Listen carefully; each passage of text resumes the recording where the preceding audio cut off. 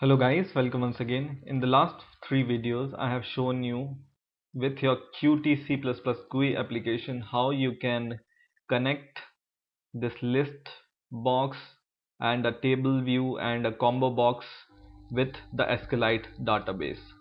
So for example, I click this load data button and my data is loaded, which is there in the database, in the list box, and in the table also, and in this combo box also. Today I'm going to show you how to transfer or how to show the corresponding data values in these text boxes when you select some data or corresponding data. Here I want to show the corresponding data of this name to the line edits or these text boxes. So let's see how my database looks like, and I'm showing the list of name in my combo box right now. So you can see this list of names, and the same list you can see it here also. So I want if I select some name from here, for example Peter, the corresponding values, for example his employee ID, his surname, his name which is Peter, and his age should come or should be loaded in these line edits or the text boxes. So how can I do this? I will show you today, and let's get started. So first of all, what I need to do is I will select my combo box, right click it, and I will go to slots, and I will select this current index changed, and with its having the argument QString. There is one more current index change function here, but with int, but we want this QString argument function. So select it and click it, and we reach to this combo box current index change event here. Let me make some space. And first of all, what we need to do is we need to transfer our selected item in the combo box to a QString. So I will declare QString,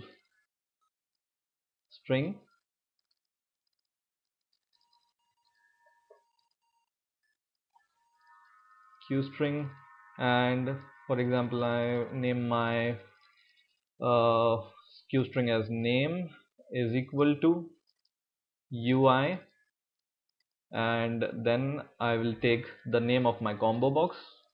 This is the name of my combo box, and then I will select the current text in the combo box. Okay, so whatever text is there in the combo box, I will transfer this text in the Q text or Q string, which is having the name. Now after that, what I will do is I will take this name and perform some query and extract the data from the database corresponding to this value and show it in the line edits. So for that I'm going to take the same code which we have been using quite uh, frequently. So for example, I have shown you how to save data, update data, or delete data. Go one of that function of button click event, right click, go to slot and click, and here I have written the code for executing the queries. So the structure will be same, that's why I'm copying all the code from here, and I will pass or I will paste it in this combo box current index change event. So after this line of code, I'll paste all the code here, and we don't need this thing, so we will just delete it, and I will explain all the things, so don't worry. So just formatted the code, and now so Where are we? Here. Okay, so now what we will do is,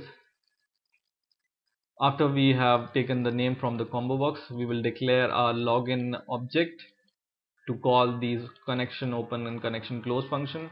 And if this connection is not open, then I will show the message failed to open the connection, and then I will open the connection once again with the database con, which is this object dot con open function, and then I will declare a QString query object, and I will prepare a query. So I will write q query dot prepare, and here I will prepare a query. So this thing or this query we need to change, so I will delete all the query and we will prepare a new query.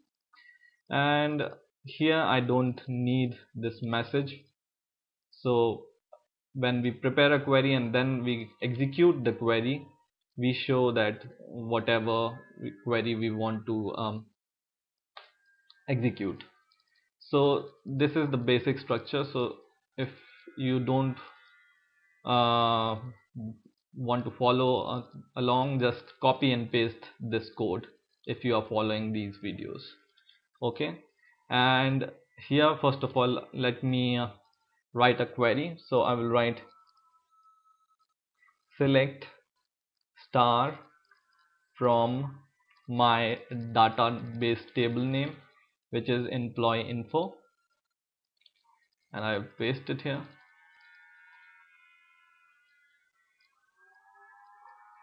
So let's do it once again, and I will paste it here, and then I will write where we are loading the name in the combo box. So I will write name, the column name of name column is equal to single quote and double quotation and plus plus, and in here I will pass the string I'm getting from the combo box. So the query is simple: select star from your table name where whatever column name you are showing in the combo box, then the name of that is equal to the value you are taking in this q string. Okay, and once this is done, then you execute the query and all the data you will get for the corresponding name, right?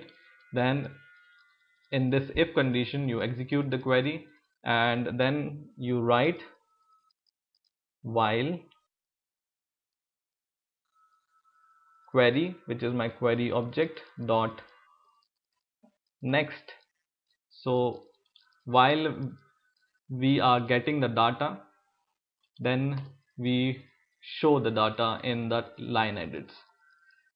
So here what we will do is just go to the UI, take or select your line edit, and just take the name or copy the name of this line edit. For example, employee ID text ID is the name of this line edit, and once again I will go to this function, the same function, and here in this while loop I will paste it here, and here before this I will write UI, because this is the part of our UI, this is the name of our UI or line edit, and then we say set text.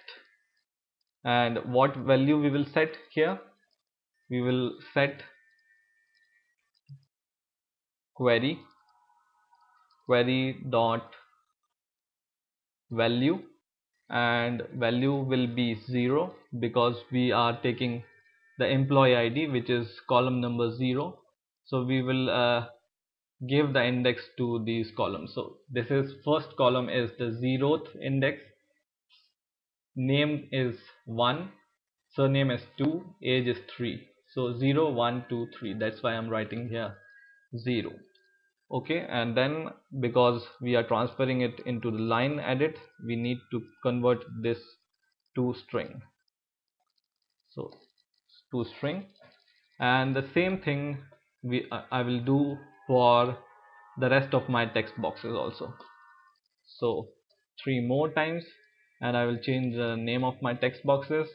Second text box name was txt name, and the third text box name was txt surname, and the fourth text box name was txt age. Okay, and here we will change the index. So employee ID was our first column, so 0. Name was our second column, so index 1. Surname was the third column, so index 2, and age was the fourth column, so index 3. So you do that, and after this while loop, don't forget to close the connection with the database, and if this query is not executed, we will show the error message. Okay, so I will just select all these code, and if you want, you can pause the video and copy the code. This is all the code you need to transfer the data into the line edits corresponding to the selected value in the combo box. I will build and run my program once again, and hopefully there will be no errors. Okay, I will give my username and password, which this is the project we are working on, and now we will load our data in this combo box and in this list box and this table. And when I select some name here, his corresponding data should appear here. So you can see already the mark is our employee ID 1. Let me open my database. So mark is our employee ID 1, his surname is Henry, and mark name is already there, and his age is 43. Let's try and select some other name, for example John, and you can see the data corresponding to John is there in the line edits. Some other name Peter, you see here the values changes. Okay, so like that you can transfer, or you can show the corresponding value which you select in the combo box to the line edit. I hope you have enjoyed this video, and keep watching these videos. Maybe in the next video I will show you how to show the data in this line edit when you select some cell in the table. So stay tuned, and please rate, comment and subscribe, and bye for now.